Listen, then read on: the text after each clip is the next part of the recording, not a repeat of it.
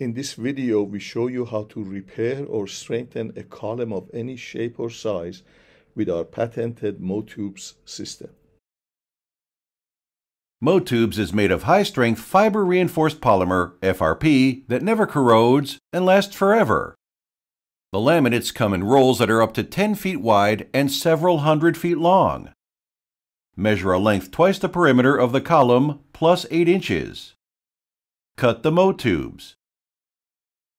Use zip ties to connect spacers. Note how the same spacers can be turned around and used at the corner.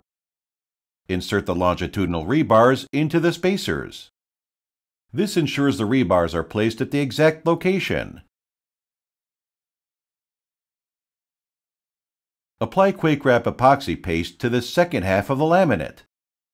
Wrap the laminate around the column to create a two-ply shell. Secure the laminate with ratchet straps while the epoxy cures. Make sure the edge is bonded properly, and if needed, use a few tap screws. Fill the annular space with concrete. MoTubes not only serves as a stay-in-place form, but it also provides the equivalent of half-inch diameter steel ties at a spacing of 4 inches along the height of the column, thus eliminating the need for steel ties. The beautiful and impervious MoTubes will keep all moisture and oxygen away from the column and will bring corrosion to near halt. In another application, you could use no epoxy and just wrap the MoTubes laminate dry around itself.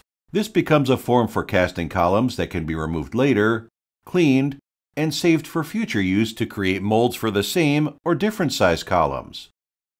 For more information, visit MoTubes.com.